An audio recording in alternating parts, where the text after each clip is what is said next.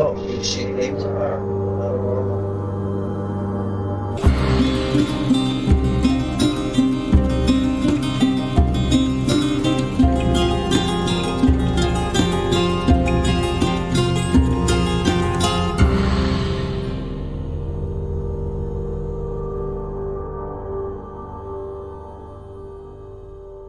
Welcome to Strange Familiars. If you've seen something strange, something paranormal, and you want to share your story with us, or if you know of a story you think we should be covering, you can email us strangefamiliarspodcast@gmail.com. Well, tonight we have a pretty cool set of stories from Keith. He starts off talking about his father's Bigfoot encounter and a trackway find of his own that he found near a reservoir. Then he gets into some sleep paralysis stuff, shadow people, and really interesting story of a green glowing moth, which actually flew into his chest, he said, during a sleep paralysis incident. Black dog, other things his girlfriend and his brother have seen when sleeping in the same room where he had his experiences. Really interesting stuff. If you're playing Strange Familiars bingo, I believe you have bingo. And then he tells a story that happened on White Rocks Trail, which is the first place I met Mr. Chad. Ah. That's where Chad got roared at by something. And Keith tells of a story of going hiking up there and getting screamed at by something. It sounded like it was a woman screaming. Oh. So, very interesting. So another reason for me to not ever go to White Rocks Trail. So now I have two separate close personal incidences. Well, there's also copperheads and rattlesnakes, so you might have more than a couple of reasons. It was a really great conversation with Keith, so let's get to it.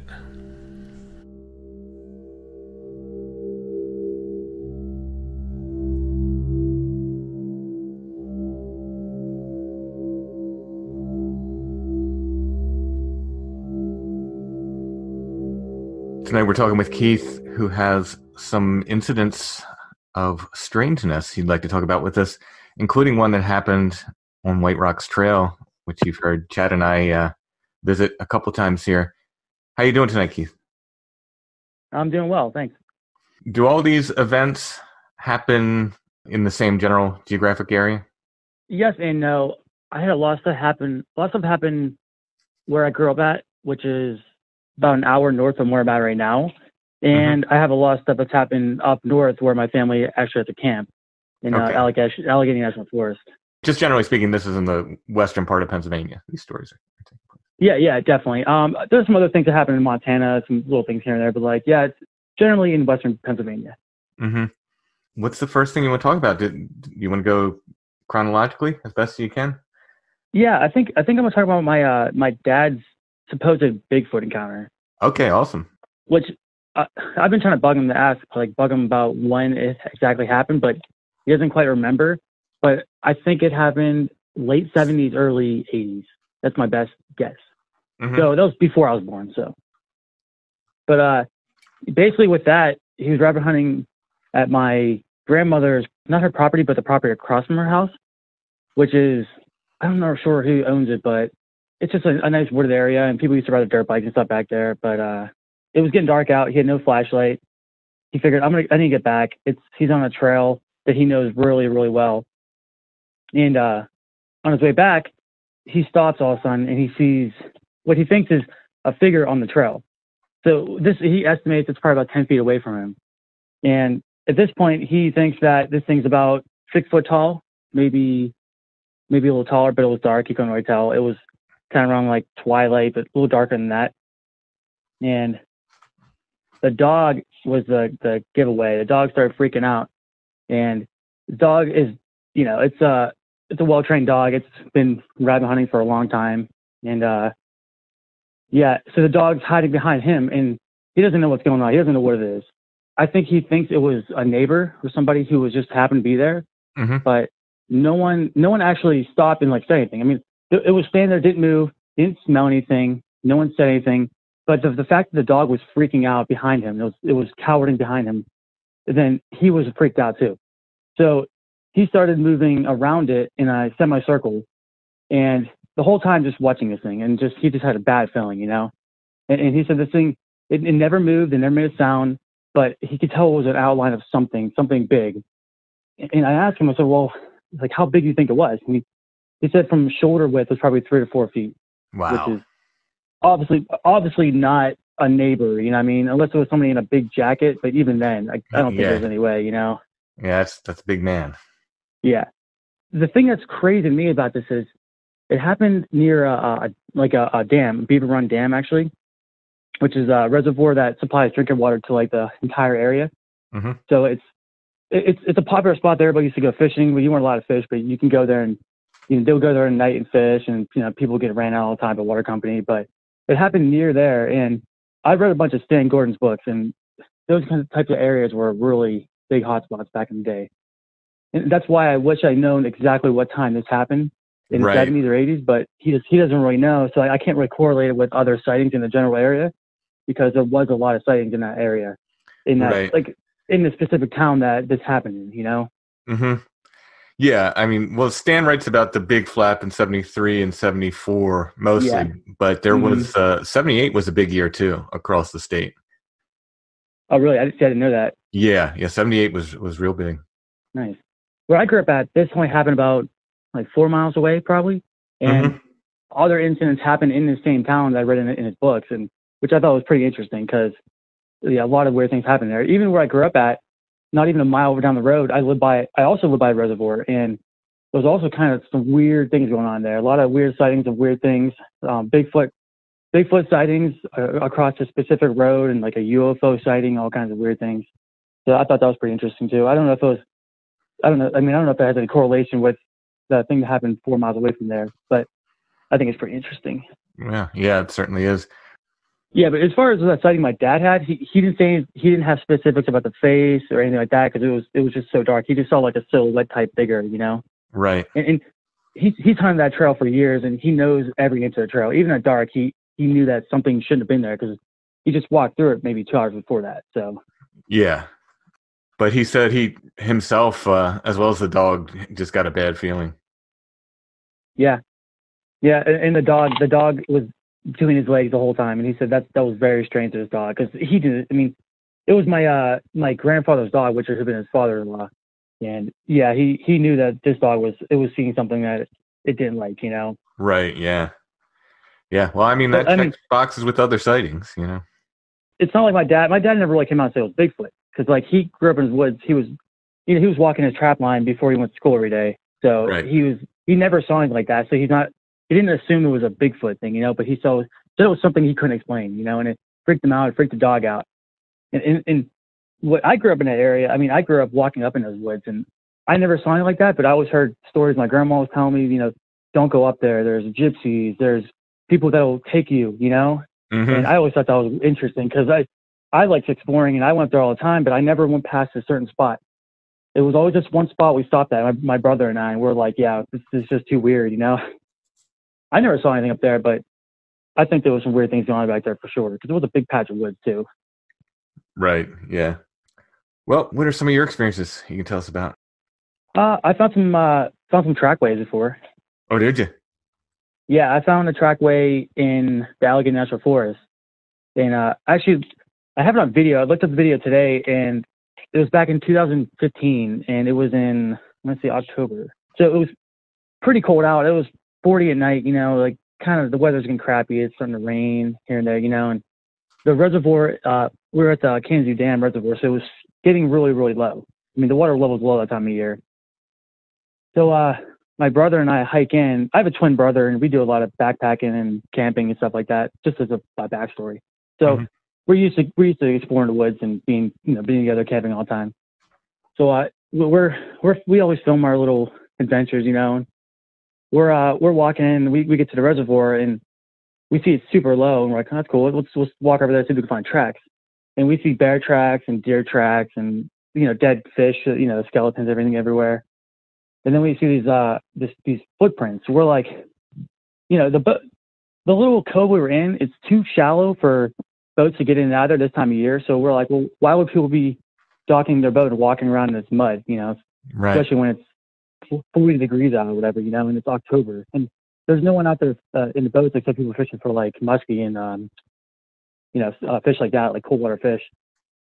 So we started seeing these tracks, and we started following these tracks, and we noticed that there's a couple of different tracks couple different size tracks, but nothing is bigger than maybe a size 12 or 13 shoe, because I think we had size 12 boots at the time, and nothing was bigger than that. But the fact that they were 4+ feet long in like a stride, and the stride seemed like it was walking, it wasn't running, because if you're running in mud, you're gonna slide. You know what I mean?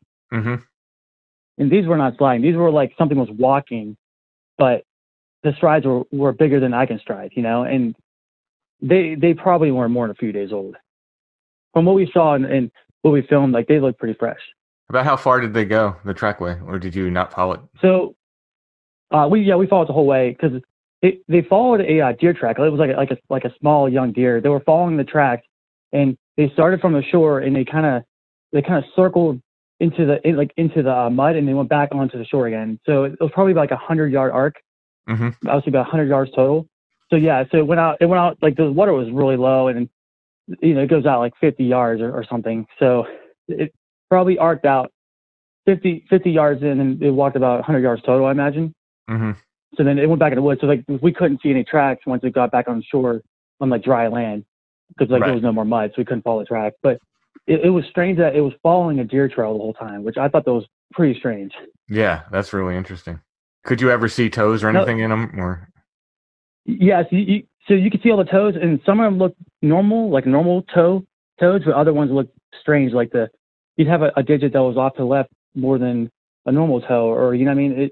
Some of the tracks looked like they were flat, other ones looked like they had like a hill, like a human. So that was confusing us, because like I know that we have arch on our foot, and then other ones didn't have an arch. You can tell it was just a flat footprint. So I don't know. It was just the whole situation was pretty strange. We did film it, and we have it on video, but I wish I can go back and I would have spent more time there. Oh sure, yeah.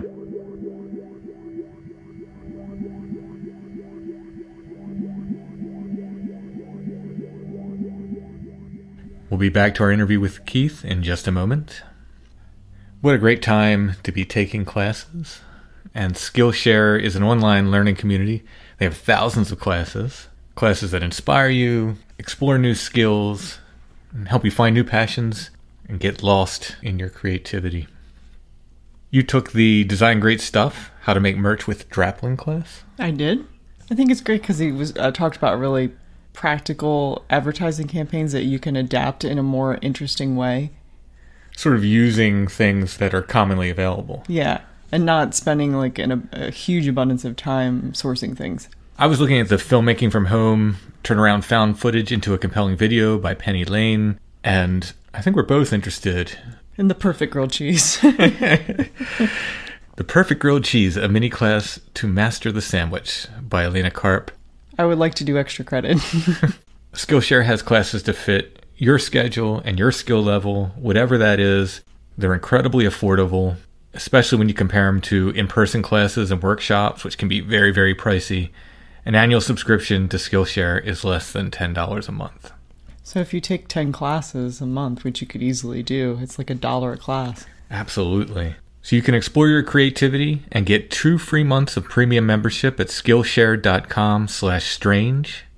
That's 2 months of unlimited access to thousands of classes for free. You can get started and join today. Head over to Skillshare.com/strange. That's 2 free months of unlimited access to thousands of classes at Skillshare.com/strange.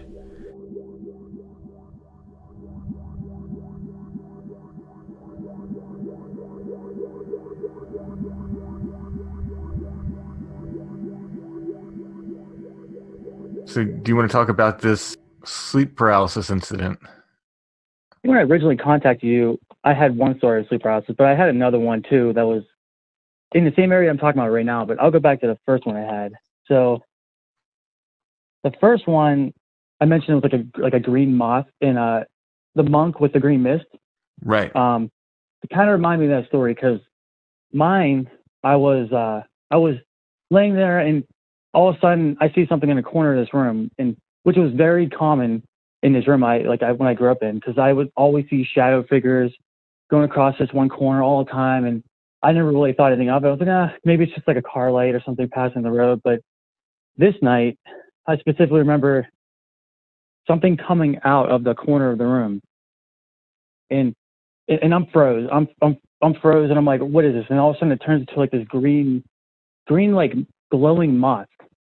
And when I say like a moth, I don't know if it was more like a butterfly or moth, but it reminded me like a moth. It was glowing. And then it came towards me, and I'm like screaming my brother's name. And he's in a bedroom next to me, and I'm screaming his name, and I'm like, how can you not hear me? How can you not hear me? And I can't move, you know? And this thing just comes down and flies in my chest. And I remember going in my chest, and I was just freaking out. I don't know what's going on. And I don't know how long after it was that I like finally could move, but this was like a really traumatizing thing. And I remember like getting up and going to my brother's room. I'm like, did you not hear me screaming? Like, did you not hear me, Kevin? And he's like, no, I didn't hear anything. Huh. So I don't know what to think about that. Right. Well, I mean, I've certainly experienced something very similar to that. As far as the screaming goes, like I was screaming at the top of my lungs in a house full of people, and nobody heard me. The moth is really interesting, though. Yeah. What exactly is it with a moth like? But why a moth? Like that's what confuses me. I don't know why it was a moth. Like it was a moth. That's what it looked like, a moth, and I don't know why. I don't know what that symbolizes. You know. Well, I mean, if you're looking for moth symbolism, there's no end to it. From being a night creature to a caterpillar rebirth kind of thing. I'm sure there's a million other. If you just, but it's more of a question of what did it mean to you, I guess, or what could it have meant to you, unless it's truly something other. In which case, who knows why it took that form. Yeah. Do you remember any details about the moth, other than it being green? Yeah. So I would say if I had it in front of my face, I would say maybe an inch and a half across. It wasn't very big. It wasn't like a huge thing. It was small, but when it came from the corner of the room and it came towards me, but it didn't go in a straight line, kind of stopped and zigzagged, and it was kind of almost like something was flying. But it wasn't. Yeah, like I said, it wasn't very big. Then when it went into my chest, what I thought it did. I mean, I'm pretty sure it went into my chest and then it just disappeared. And I guess a few minutes later, whatever, that's when I realized that I can move, and I was like, what? That was the first experience I ever had with that. So I didn't know what to think, Right. Yeah. Now, was it kind of a glowing green? Like a glowing green, yeah. Like a glowing green, but it wasn't like a brightness around it. It was just that general area of like maybe, right around this thing was glowing. It wasn't like the whole room was glowing green. Mm-hmm. So like as it was flying or whatever, this little thing was green, but it wasn't like glowing the room up. You know what I mean? Right. You could see it, but it wasn't like illuminating anything else. Yeah, exactly. And did you feel anything when it went inside you? No, I mean, I didn't feel anything. It went inside me, and I was still screaming. So, I mean, maybe I thought it was gonna hurt me or something. But when it went inside me, I was still yelling. And then once I can move, that's when I got up and like I went in my brother's room and I was like, hey, like, did you hear me yelling? And he's like, no, I had no idea. So I don't know what to think about that. It's weird. Yeah. Well, at what point did you?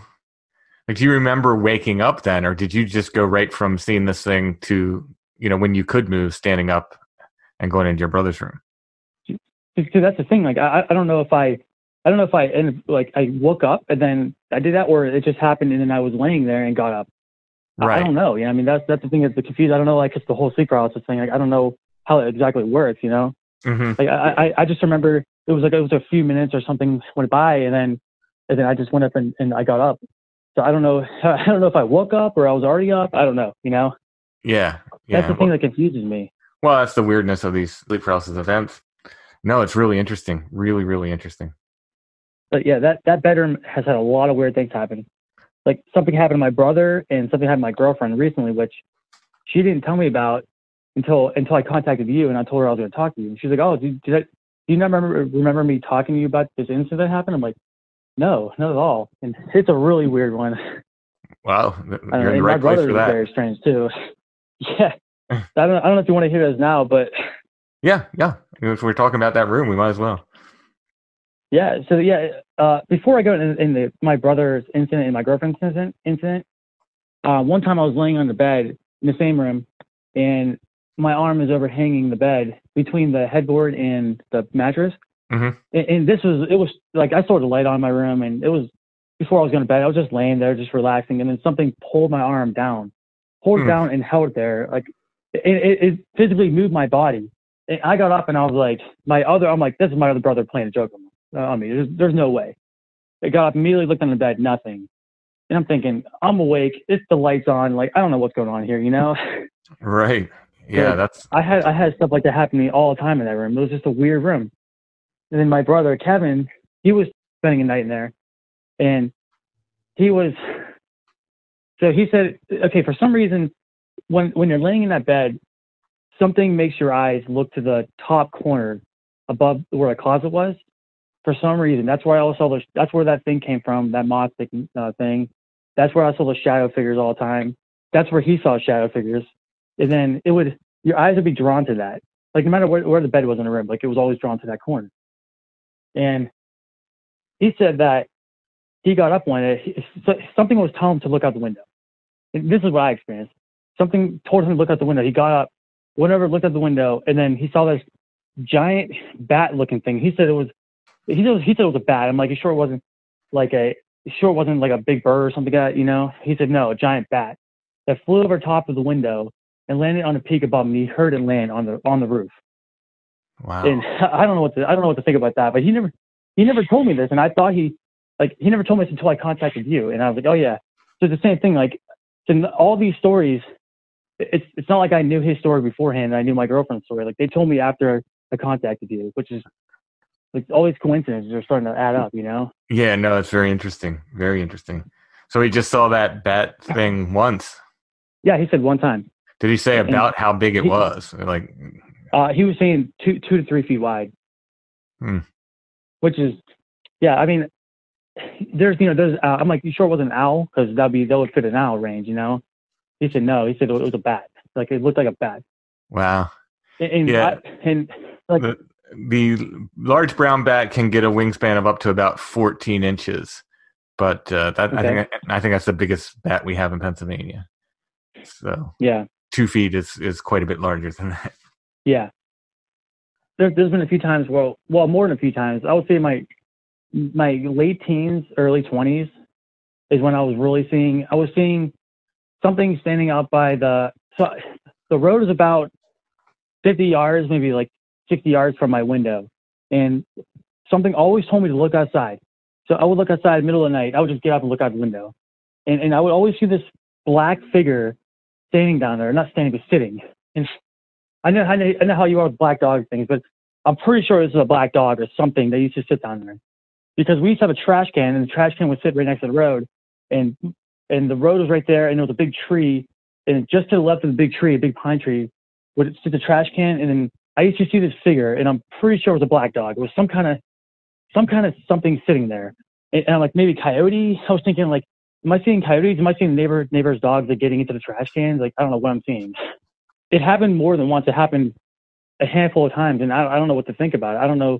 The fact that it would, like, something made me look out this window. I would get up and I would just have to look out, and there was something sitting there. It was always too dark. I could never get detail from it.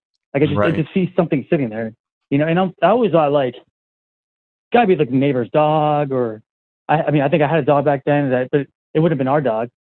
Like, it was just something that would sit there, and I would see it, and I would go back to bed. Like, it was like just not a daily thing, but it was like a normal thing for me. So yeah, and then my girlfriend, I think I want to say it was in May or June of this year. It was sometime in like summertime or early summer, but there was a big storm, and we were sleeping in my room, and she said that I was struggling. It was too hot to sleep in there, and so I went downstairs and slept, which I did. I went and slept on the couch, and then she stayed up there in the room, and it was just storming all night. It was rain, thunder, lightning, everything, and she doesn't like being by herself in storms and everything, but like I couldn't sleep. It was too hot there. So she claims that she wakes up, she said she's sleeping, but she's dreaming. She has a dream that there's something standing down by the road. And this is the same spot that I used to look at, that I would get drawn to, like the same spot. She looks at the window and she sees, this is weird, it sounds really weird, but she sees something in a black cloak with long black, like hair flowing out of its like cloak with a white mask on. Wow. And I'm like, what do you mean? Like, she's like, I had a white mask, like a white face, like mask. She said mask.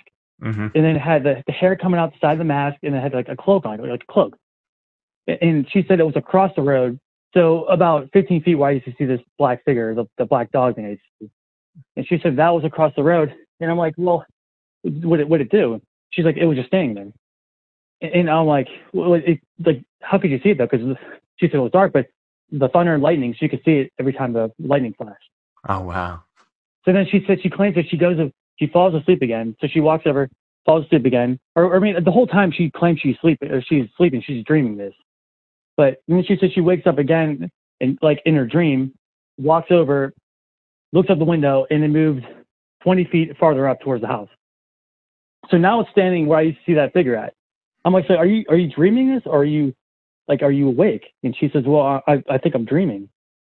But every time, but she said she falls asleep again, and then every time, so this happened 4 times. She said every time she woke up, or she started dreaming again, this thing was closer to the house, and she never saw it walking or moving, but every time she looked out the window, it was closer to the actual house, like to the window. Oh, that's so creepy.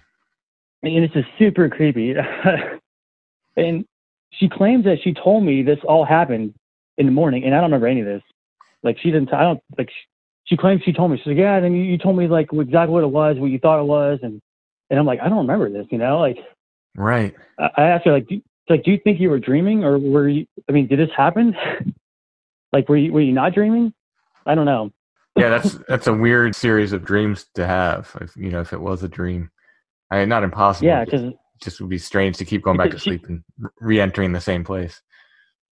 Yeah, because she claims it happened 4 times, Mm-hmm. and every time it was closer and closer. And she did say that it didn't move, but she saw the wind like swaying the cloak or whatever she thought it was. She said she saw that moving, so something was moving, but it wasn't the thing. It was like the thing it was wearing. Wow. Or like the hair and like the cloak. Did it get close enough at any point where she could discern more details of the mask or anything?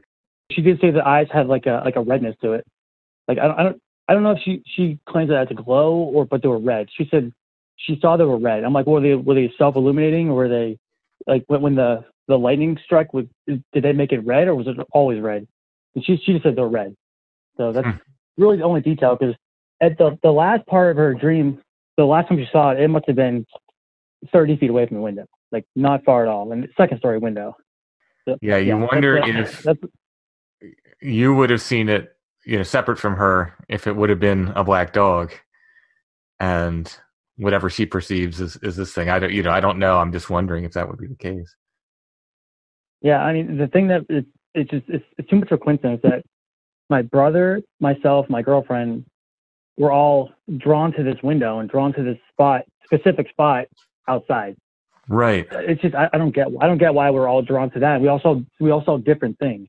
Mm-hmm. I spent the most time in that room, so I saw this black dog thing, a handful of times. But my brother, he had a room next to me, so he wasn't in this room that much. And my girlfriend, she was only in that room a few times when we were visiting my parents. So the fact that she saw that, and I wasn't in the room, I was downstairs. So I don't know if that has something to do with it. I mean, yeah, it just freaks me out that we all looked out the window and we're all looking at this spot and we see something different. Yeah, exactly. Each person really can explain. Sees something, but they see something different.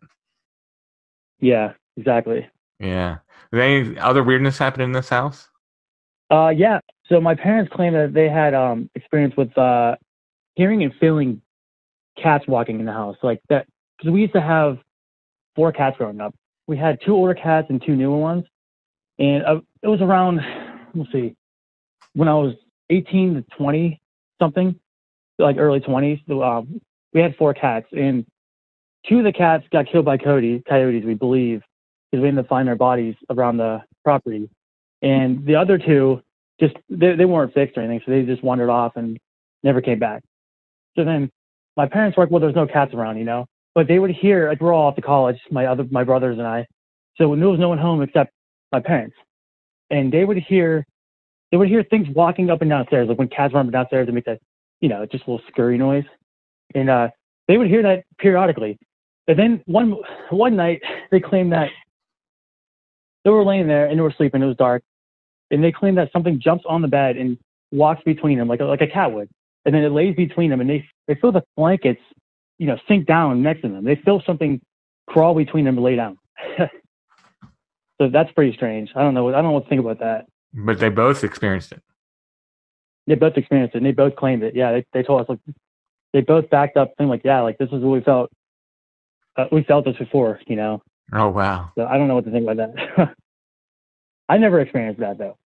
I never heard anything. I never heard any cats walking around. I mean, none of that. So I don't know. Everything you experienced was in the one room. Yeah, everything I experienced in the house was in the one room. Mm-hmm. I never experienced anything else outside that room. So and no one else except, well, my parents, they felt that in a different room. But my brother and my girlfriend felt everything in this room. And my brother had a room right next to me, my twin brother, and he never felt anything. He never experienced anything in that room. But when he went to my room, that's when he experienced things.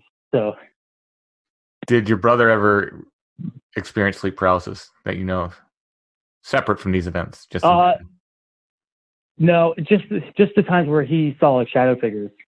So he said he just saw shadow figures, and he wasn't paralyzed with fear. He wasn't nothing like that. He just saw these things on the wall, and you know, it freaked him out. But he claims he never had any sleep paralysis experience. So. Mm-hmm. The shadow figures he was seeing, same house, or does he? Same house, same bedroom. Okay, all right. But no sleep paralysis. Interesting. No. Yeah, no. You just wonder if this is the different people's experience of the same thing. You know what I mean? And like how one person perceives it differing from another. It's very, very interesting that everyone's experiences are kind of similar but different. Yeah, I wonder if he would have spent more time in that bedroom if he would have had any more experiences. Yeah, I wonder. Yeah, so that's because he had nothing else happen to him in the other room next to him. Mm-hmm. So I don't know, because I spent the most time in the room that had all the weird things happen to me, you know. Yeah, at some point I'd have been like, hey, let's switch rooms for a while. Yeah, I should have. Because a lot of nights I just couldn't sleep in that room. I just felt like there was something. I felt like there was something not watching me, but like I felt like there was something in there. Because like I said, my eyes were always drawn to that one spot. Right. And my girlfriend, I forgot to mention, when she had her experience, her nightmares or whatever it was, that thing, she said that every single time she felt like something was watching her. There was something in her. And so she was like staring at the wall. And the wall was like a foot away from her. She was afraid to look back because she thought something was staring at her in there. So I don't know. I don't know if that was happening, and then she would fall asleep, and then she would dream about this thing she was seeing. But she did mention that she thought something was like watching her.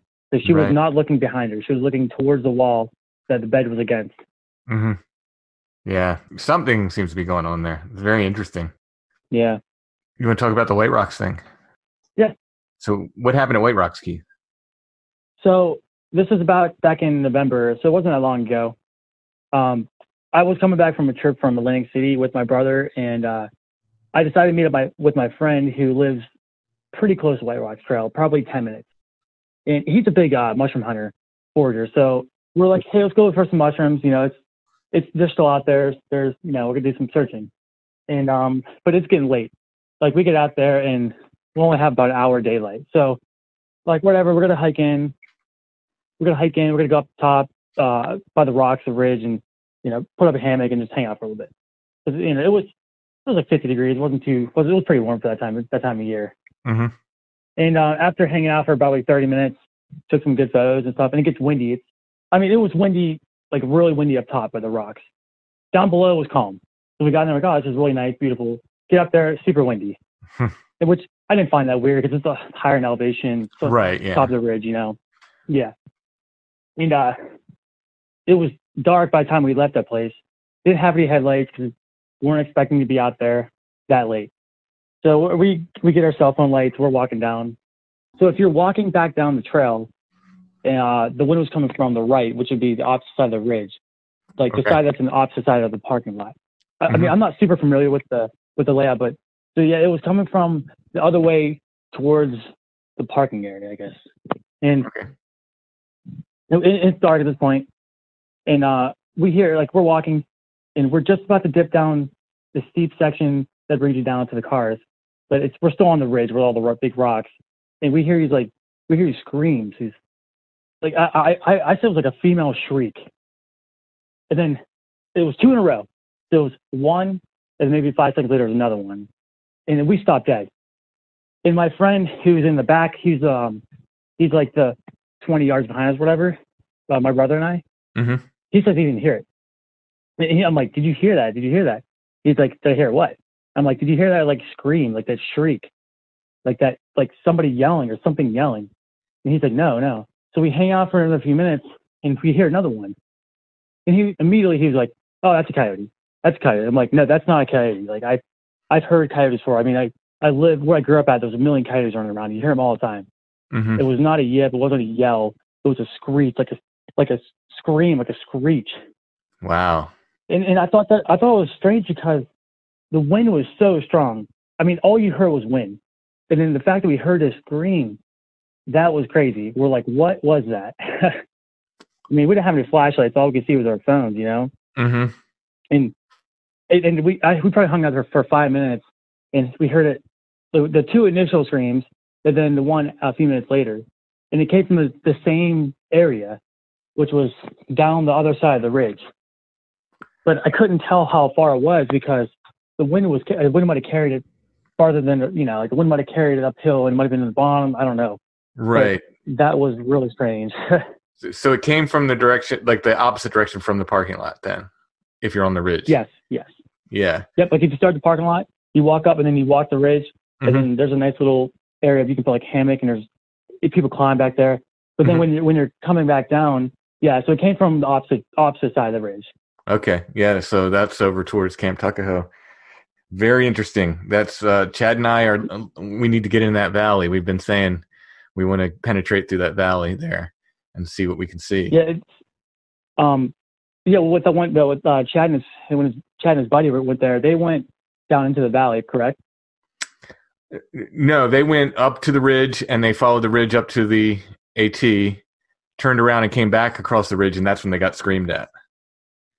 Oh, okay. Yeah, I thought they went down. I thought they went down to where the screams were coming from, where I thought they were coming from. No, okay. Chad's been down in that valley before, but he said he basically just popped up like from one mountain to the other. He didn't really get down in there and explore much. So we're gonna pop down in there and really poke around. I don't remember what kind of screams did he hear.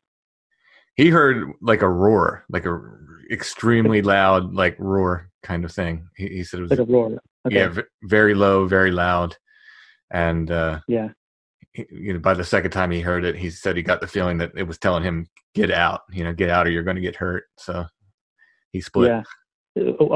What kind of weather was it? Was it decent for him? I can't remember. It's been a while since I listened to the show. Yeah, I think it was. If I remember correctly, it was a pretty warm spring day. If I remember what he told me, and I might have that wrong. As far as the wind and stuff, I'll have to ask him because I don't really remember. But man, coming down that with just cell phone lights, that was a challenge and a half. I did a night hike up there on the solstice, and it was quite challenging with even with headlamps, and I have a light attached to my walking stick.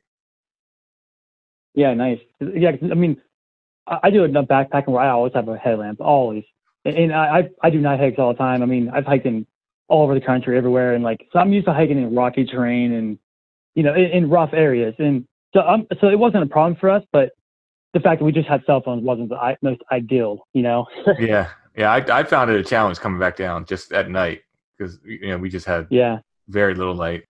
No, that's really super interesting. Really, really interesting. I'm excited to share the story with Chad. He'll be super psyched to hear it.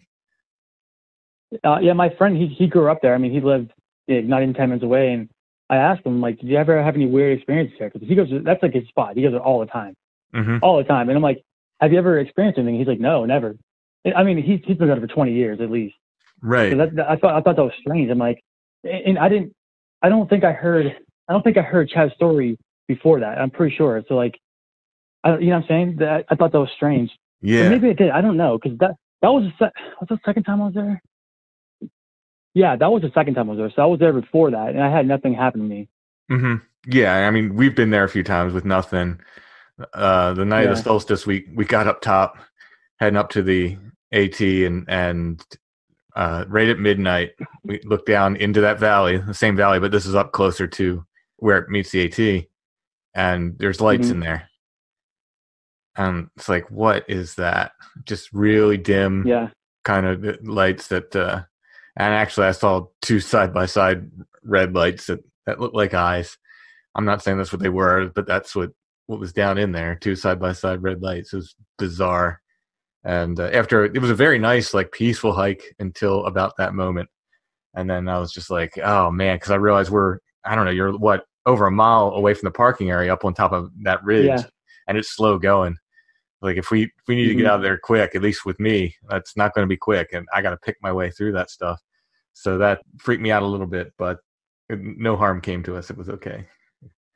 But it was weird to see lights down in there because there's nothing down in there in that valley. I wondered, like, what's the nearest house to that area? Because when you're up there, you can see lights from the distance. But I don't really know the area that well, so I don't really know how far on a trail you can go without seeing a house. Yeah, it depends how far, what direction you're looking in, basically. Down in that valley we're talking about, I don't think there's anything down in there. But if you can look around and you can see different towns from the area. In fact, I thought I was seeing weird lights like up on the AT, but I was actually seeing there's a town beyond that. I was kind of seeing lights. I forget which town it is. I'd have to look at a map. And we did see, now it was like 8 degrees or something that night when we were doing that hike. Well, It was cold, but we saw additional lights on the AT, which had to be headlamps. They had to be, human. These were much brighter, much more distinct, and much more people-looking lights. They just looked like man-made stuff, and they didn't act weird or blink out or anything. But those appear to be on the AT, which I just thought was weird. I'm like, who else is up here in this weather? Yeah, especially when it's 8 degrees. Yeah. Yeah, but they didn't come closer. They must have been sitting wherever they were, because those lights didn't come closer and didn't look to be moving around or anything. But they definitely looked man-made. So we assumed that was just people, hanging out on the AT for whatever reason. We couldn't see a fire either, so I don't know how they were keeping warm in that weather. That's true, yeah. Because I enjoy doing night hikes, and like I'm looking for cold weather right now. Actually, like cold snowy weather to do some hiking, to do some camping, and I never see anybody out there. Like this time of year, like I go in February all the time. No one.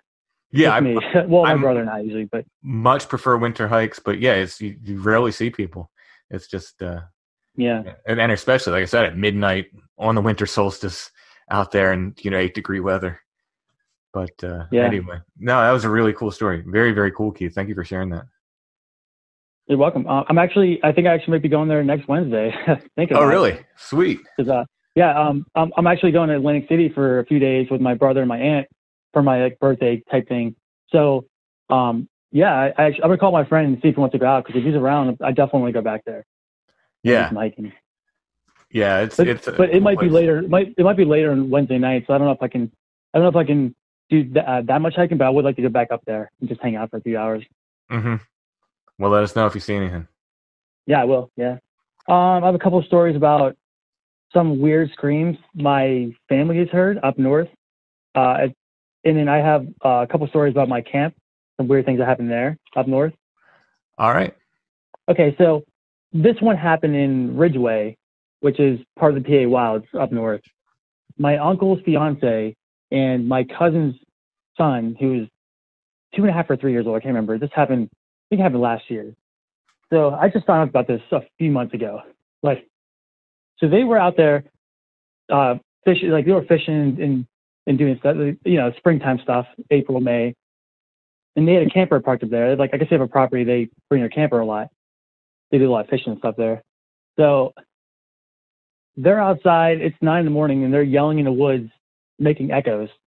Like, because my little cousin, I don't want to say his name, but my little cousin, he's yelling, he's trying to make echoes. But then my uncle's fiance is yelling too, and they're just having fun. It's early in the morning, there's no one around.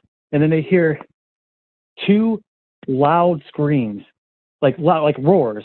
And they said it was no human, it was no hunter, no fisherman. It was something that just completely filled the woods with noise. It was a roar, they said. And it scared them so bad, they both ran back in the camper. They would not leave. Yeah. I'm like, well, I mean, there's no one else up there. I mean, that's what they said. Like, they know who's usually there, and there was no one there. Yeah, those roars, they freak people out when they hear them, whatever they are. Another incident happened in the same area. So my cousin and my good friend, they were going coyote hunting, and I guess they do this a lot up there. But I don't really coyote hunt. So like, I don't know how it works, but I guess you bring like a red light or something, so like they can't see your light. I don't know how it works, but so they go there. They're walking out there and they're coyote hunting, and apparently if nothing calls back in 10 minutes or 15 minutes, then there's nothing around. But they had the wounded rabbit scream or whatever they're playing. So nothing calls, nothing's coming in. So they said, let's go back to camp. Like, there's nothing out here. I think it was a 15-minute walk back. So as they're walking, they hear something bipedal following them. Well, not following them, but it's walking alongside them. And pacing them, yeah. And they say it's pacing them. Yeah, that's what I'm looking for, pacing them. And they don't know what it is. They say it's loud enough to where it's not a deer. It could be a bear, but it's every time they stop, it stops. And they say it's loud enough that they think it's close, but they can't see it. And this happened for the whole way back, 15 minutes to the truck or whatever they had. And they were freaked out. They said this thing was pacing them. It was loud. It sounded bipedal. They don't think it was a coyote. They don't think it was a bear. They don't think it was a deer. And they don't know what it was, but it scared them really bad. And they're both experienced outdoorsmen, so I don't know what they saw, but that's kind of freaky. And that's in the same area that they heard the roar around the same time of year, I think, too. Oh, really? Oh, that's interesting. Yeah. When I talked to them about it, like, they didn't even really want to talk about it because I think we're sitting around a fire and they were telling us some stories, and they told us this, but they didn't really want to talk about it because they were that afraid of it, whatever it was. Wow. Which is crazy.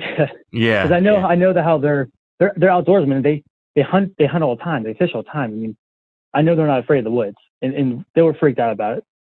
Yeah, I definitely run into that before, and sometimes I wonder if it's not, people who enjoy the outdoors so much that they don't want to talk about it because they don't want to be confronted with this idea that, like, whatever's out there, something's out there, whatever it was. Let's say, we don't know what it was, but whatever it was enough to freak them out, and I've met a lot of hunters and stuff, and that's kind of the impression I get. It's not so much that they don't want to tell the story, it's that they don't want to acknowledge it because they don't want anything to sort of ruin their experience out there. They enjoy it so much. I think that is part of it, yeah, because if they think that this is what it was, they don't want to, like, well, I don't want to be out there because I know there's something out there, I know them. It's not going to deter them. It's not going to deter them away from doing the things they want, but it definitely freaked them out. That's for sure. Because when I'm talking, I can tell that there's fear in their voice that something happened to them and they can't explain it. Right. And I think that the fact that they can't explain it is also why they don't want to talk about it, because they don't want to sound like they're crazy. Yeah, that can be definitely. But part I mean, of it too. Absolutely. Yeah, definitely. The stuff that happened on my camp, it's funny because my parents, they bought the camp a few years ago, and it's directly in the middle of the Allegheny National Forest. So we're out there, And right directly behind the camp is national forest. So you could walk back a few miles and then not see the road. But they claim, and they don't believe in Bigfoot and all that stuff, but I think they're open to the idea of something out there. But they claim that they heard wood knocks. The first day they went and saw the cabin, if they bought it, they hear wood knocks up in the hillside. And they said it sounded like somebody was hitting a tree with wood, but it wasn't like an axe hitting the wood. It's like wood on wood. And I'm like, well, the timber company owns, they own trees up there, and they go up there every 5 years and they cut trees down. But they're using chainsaws, and they said there was no tracks, there was no one up there. The gate was closed. So I don't know. They were freaked out about it.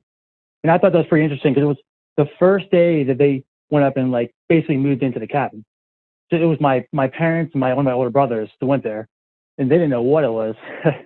Welcome to the forest.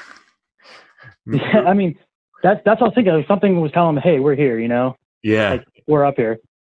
In that area where they heard wood knocks, I mean, we have trail cams. We see every animal in the forest. Some bobcats, fishers.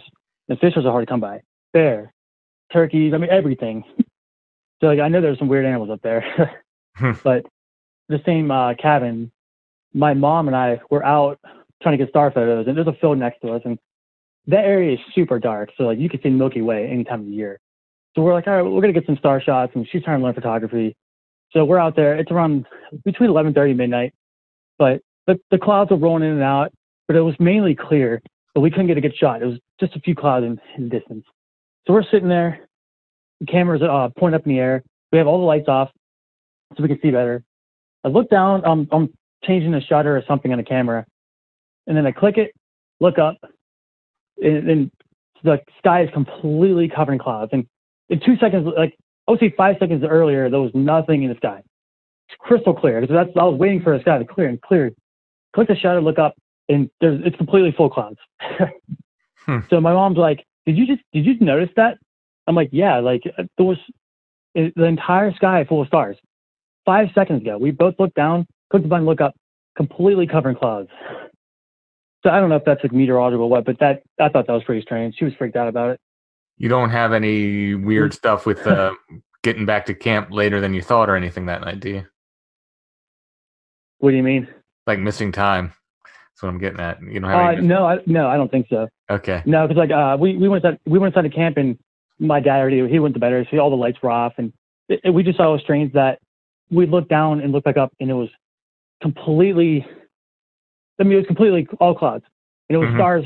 Not even 5 seconds before that. So I mean, there could have been missing time. I don't remember checking. I don't remember looking at the phone or looking at the clock when I went inside the cabin, but we just thought it was super strange because I know that area. I mean, the clouds can roll in quick, but not that quick. And it's a big field, so it's not like we have trees 20 feet in size. I mean, it's a 200-yard wide field up and down. So I don't know. Strange. But that general area is just strange anyway. It's just dark and weird, like the whole forest. I've heard a lot of pretty weird and interesting stories from Allegheny for sure. Yeah. And all the people I know live up there. They have some weird stories. Like just weird wood stories. You know how it is. Yeah, exactly. This happened in Montana. Kevin and I were hiking, my brother. We're hiking up to this creek called Big Creek Lake. It's in Montana. It's in a wilderness area. And this is the first thing. So we find a couple of tracks. We find one track on the trail, probably 13, 14 inches. I mean, it wasn't huge, but it was in the mud on the trail, single track. And then we find another track by our campsite, maybe 200 yards away. And it's behind this one. It's behind a bush, and it's a huge track. It's weird. It's like an indent in the dirt. We don't quite think it's, exactly a footprint, but it looks like a footprint. So then fast forward another year, and my girlfriend is with us this time. We are in the same spot, camping in the same spot. It's midday. Some lady comes up behind us, and she's like, hey, she scares us. We're like sitting by the lake. She scares us. She says, hey, is it okay if I camp next to you guys? I've been walking all day, and I'm by myself, and I don't want to continue on the trail and not be able to find a spot. And she sounded kind of anxious. She was in her like early 60s. We're like, yeah, it's fine. And so, she gets her tent set up. And this is like 3, 4 o'clock in the afternoon. Well, we don't see her the rest of the night. And we're thinking, where did this lady go? Well, it's around midnight. We're taking star photos. And we hear something in the water. There's a little creek that flows into the lake. And it's 40 yards away from us. So it's not too far away. We hear something walking in the water. We're like, what is this? So we shine a light through it, don't see anything. It just happened for 5-10 minutes, nothing. So we're like, okay, whatever, it's nothing. We're sitting by the fire, all 3 of us. My girlfriend and I go back in the tent. We're like, it's getting late, we're going to bed. My brother Kevin is out by the fire still. And I must not have been in the tent for more than 2 minutes. We hear and feel the ground shake next to us, like something is running or walking outside the tent. And we feel it and we hear it. And Kevin's like, did you guys feel that? And do you hear it? And we're like, yes, he felt it on the ground. And he's like, what was that? And like something just ran by the tent. And he had a fire gun and everything, didn't see it. So at this point, we're like, something must have crossed the creek, stood there for a while, and then ran up next to our tent and just ran off. And we're like, it had to cross this lady's tent that was only 15 or 20 feet away from us. It was very close to us. She had to have felt it. It had to run right next to her tent to get through there. So we end up following this thing. We run over, we see eyes. So we see something.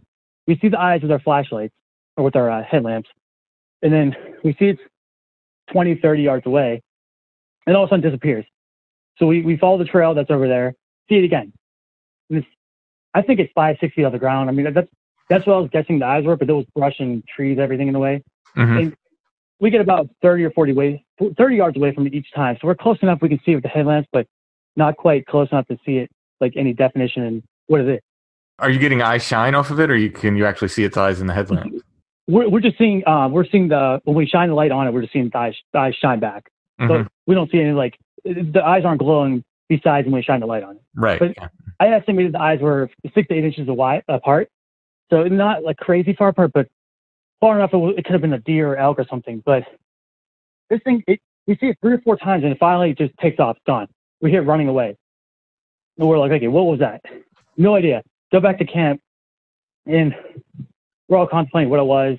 They're saying they think it was a mountain lion. I'm like, maybe it was a moose, an elk. I mean, we couldn't tell. We didn't hear a snort, nothing like that. So I don't know what that was, but we, the next morning, the lady's not there. Her tent's there. Didn't see her at all. We're there half the day. Still didn't see this lady.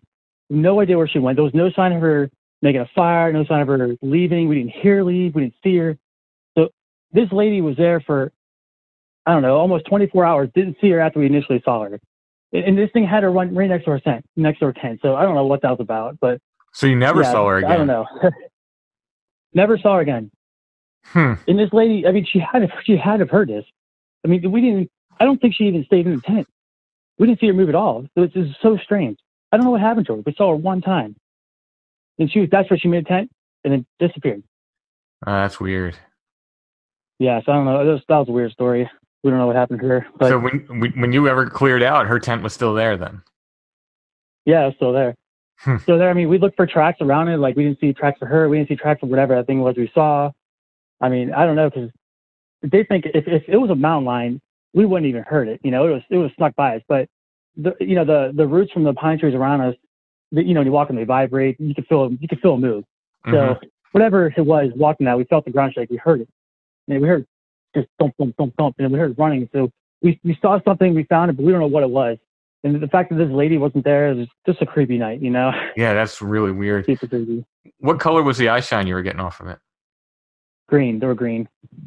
And like I said, I'm going to estimate the eyes were 6 to 8 inches apart, but at that distance, it was hard to tell. But so I think whatever it was a big animal, but I couldn't tell how tall it was. I couldn't tell if it was on 4 legs. It was hard to tell. But yeah, it was a creepy night. Yeah. I'm actually a little concerned for that lady. I'm wondering if she ever got out of there. Yeah. Or if she was something else. Yeah, it was strange. She walked up, she was winded, almost like, I've been hiking all day, I'm lost. But she didn't seem like she was desperate, but she was like winded, like, hey, like, is it cool if I camp here? And it was mid-afternoon. It's not like she ran out of time. She had plenty of daylight. It gets dark there at 10:30. Right. So it was strange to us. Yeah, that's lady. I don't know. Weird. That's a weird night. Yeah, I mean, because the thing we saw, I mean, that wasn't as weird as what the lady is, like the whole lady thing. We just didn't know what happened to her. Never heard from her. So that was a strange part for me. When it ran off, finally, after you guys kind of were getting close to it, did it sound like something running on 2 legs? I thought that it initially sounded like it was something 2 legs, but every time we scared it off to a farther position, it was just making too much noise in the brush. So I couldn't exactly tell if it was on 4 or 2 legs. But initially, I thought it was something on 2 legs. It just had like a guy running next to you, like stomp, stomp, stomp, stomp. Like it felt like it was heavy thuds. Like it wasn't like a deer running next to you. It didn't sound like 4 legs. It sounded like something stomping. Once we kept tracking it, it was just hit too much brush. We couldn't really hear. It was muffling the noise too much. Right. Yeah, I don't think that's a mountain lion. Maybe a bear. Bear can have green eye shine. I mean, if it's if we're looking for a natural explanation, maybe a bear. But I don't. Yeah. Like you said, I don't think you would have even heard that a mountain lion go by you unless it wanted you to hear it. That's what I was telling my brother and my girlfriend. I said, I don't think it was a mountain lion because it would have been a lot more stealthy than that. And I don't know because whatever animal that we were following, it wasn't just running away. It would stop and watch us and we watch it. But then it would move 20 or 30 yards deeper into the woods and it would stop again. And so it was interested in us, but it wasn't aggressive. It didn't make any noises. So I don't know. Yeah, I mean, I guess it could have been a bear. Because I don't think the eyes were any higher than 5 feet above the ground, 4 or 5 feet above the ground. Right. Unless it jumped on something, maybe a little taller, we couldn't tell. Yeah, exactly. Yeah, very, very strange though. Especially the Yeah, I just thought it was a strange thing. Yeah. yeah, yes. It's just a weird night when you put the old woman in the equation too. It's very strange. It's not an easy hike to get to that lake. It's a 10-mile hike up, 10-mile back. So I thought it was strange that she was in her early 60s and she was doing by herself. Mm-hmm. First of all, because it's not a good hike for anybody. It's pretty difficult. A lot of climbing, a lot of hiking.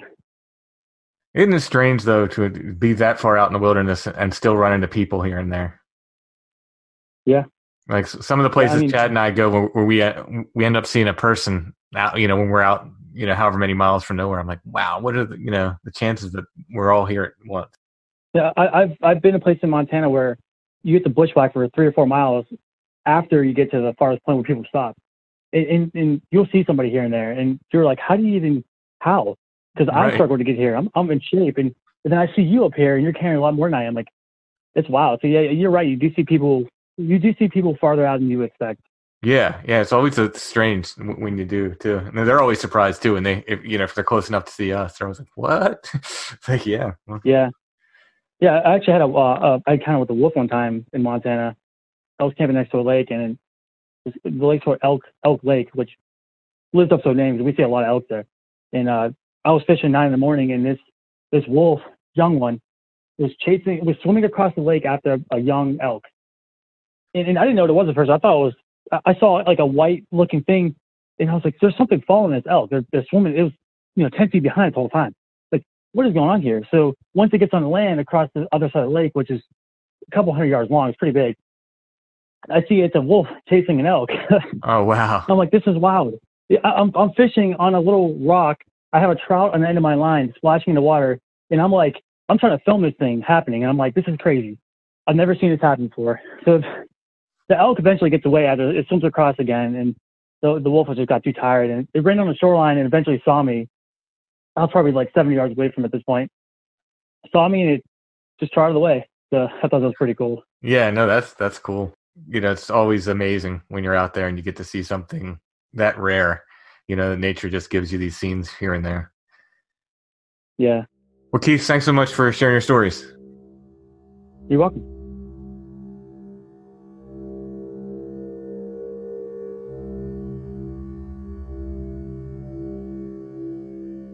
So we were just talking to one of our friends about the possibility of adopting a dog, and one of the parts of the adoption was that you have to have a program in place. A training program. And I was like, 90 days to the perfect puppy. She was very excited to hear about it as well. Where else can you do an online puppy training in this kind of... Yeah, it's great. 90 Days to the Perfect Puppy is set up for that already. If you're getting a rescue and that's one of the requirements, there you go. Online training is perfect in this time where not everybody can get out and go get in-person training. Adopting a dog can be one of the best decisions you'll make in your life, but it can be frustrating. Can leave you overwhelmed. 90 Days to the Perfect Puppy can help you with a relationship-based approach to training. They help you and your puppy become perfect for each other. They have online sources, video lessons, a secret Facebook group, one-on-one options. Find them at sithappens.us. Look for the 90 Days to the Perfect Puppy link at the top of the page. They'll teach you what to do, and they will also teach you what not to do. Again, you can find them at sithappens.us. Look for the 90 Days to the Perfect Puppy link at the top of the page.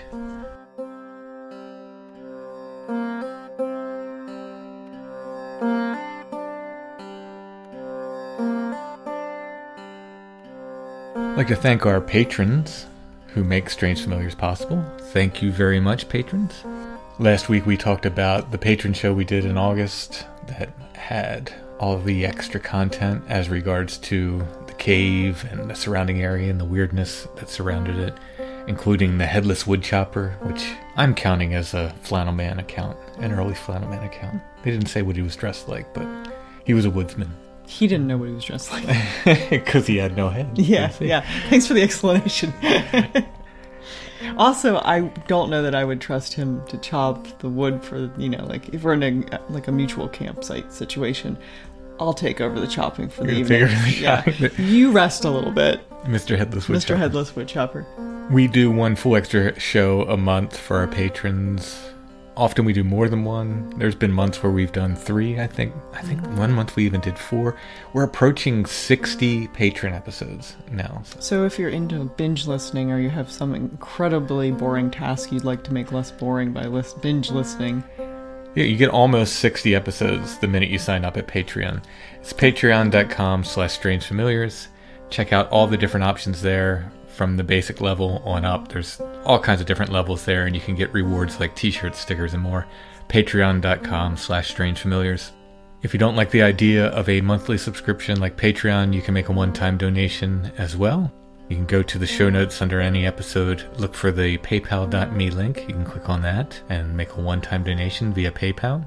Everyone can help by sharing the show on social media, liking and subscribing wherever you're listening, and by leaving us those nice 5-star reviews, which helps get the show in front of new potential listeners.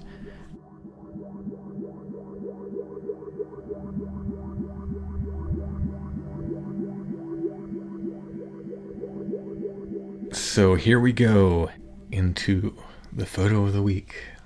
I like this one. It's got a lot going on. Yeah, we came upon this in a collection recently, and I snagged it and said, that's a Strange Familiars picture. It is a Strange Familiars picture. And it's a stereo view, which is, the title of which is, They Love Darkness Rather Than Light. I know. What creepy. could that be? It's an owl. Do you know what kind of owl that is?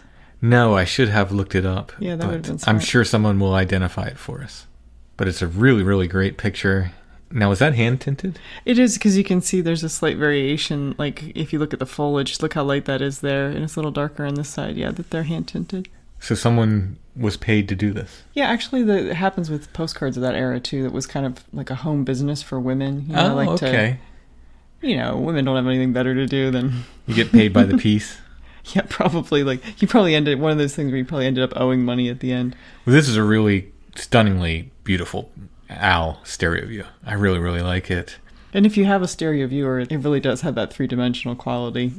Which we only got recently. Yeah, I know. We've been dealing in stereo views for a long time, and only recently got a stereo viewer. It is pretty good analog fun if you're just bored and you want to see I really like the exotic locations, like where you can look inside a Japanese temple, or you can look inside a field of rice somewhere, or see people in another land from 100 years ago, or I'm just really taken by this picture. The colors are beautiful. The owl is really, really cool. It's a really nice detailed photo. If you go to the show notes under this episode, you can see a photo of it. You can click on it. It'll take you to our Etsy shop where you can purchase this really, really cool stereo view. Do you have a guess what year that's from? Yeah, I can figure it out. Oh, wait, it's got a copyright on it. Late 1890s, maybe? It is copyright 1899. So yeah, that would be late 1890s. that is the late 1890s. So there you go. 1899 stereo view of an owl. Check it out at strangefamiliars.com under this episode. Also in our Etsy store is the artwork for this episode. This is a really nice one. I was really kind of inspired by the glowing moth story. As I'm editing, I'm thinking about this story, and I'm thinking about what am I going to use for the show art. And I have like a million Bigfoot drawings. And you actually have quite a few moths you've done in the past. You've done scratchboard moths. I have. I've always loved moths, but I was like, I could have easily just thrown a Bigfoot drawing out for the episode artwork. But something about this glowing moth story, so I feel like I have to draw that. So I went to it and came up with that image for this episode. So you can buy the original art for that at our Etsy store. Lots of other original art there. Pieces from my books. I haven't put anything from Where the Footprints End up yet, but those are coming soon. Okay. So people should keep an eye out for that. I think most of the artwork from Don't Look Behind You is going, except the little pieces. Mm-hmm. A lot of the little like spot illustrations are still there. There might be a couple of the bigger illustrations from that book I haven't put up yet. But the Where the Footprints End art is coming soon. The cover's already sold. The cover's already gone. But the frontispiece and the spot illustrations for Where the Footprints End I will put up soon. Speaking of which, I think I typed my last word for Volume 2 of Where the Footprints End. Now people shouldn't... Is it end? Is it the end? It's the end. people shouldn't get too excited because we still need to do second drafts, and I need to do the entire layout for the book, and I'm still working on the artwork for volume 2, which theoretically someone should edit it. Yes, editing as well. I am having a blast doing the artwork. I'm super excited about this book, so still a little ways off, but I'll say at this point we are on schedule for our proposed date of getting it out by Christmas of this year. Mm-hmm. If it can be out sooner, we'll drop it sooner. A lot of work to do yet, but it was very, very nice to sort of feel like I was finished the writing, just kind of come to an end with that. And I do have my book following that planned out. I was hit by a lightning bolt of inspiration. Were you actually hit by a lightning bolt and you just don't want to tell me? No. I had planned on doing something else, actually. And then this often happens where something just really, really moves me. And I think, well, no, I have to write that. I'm not ready to announce it yet. It has to do with Pennsylvania folklore. That's as much as I'm going to say right now. And hopefully it will be heavily illustrated by yours truly. That is my goal. So we'll see what happens on that one and how quickly I can hammer that one out. But got to finish the artwork for Where the Footprints End Volume 2 first. I think that's all the news we have. So thanks for listening, everybody. We'll be back soon with another episode of Strange Familiars.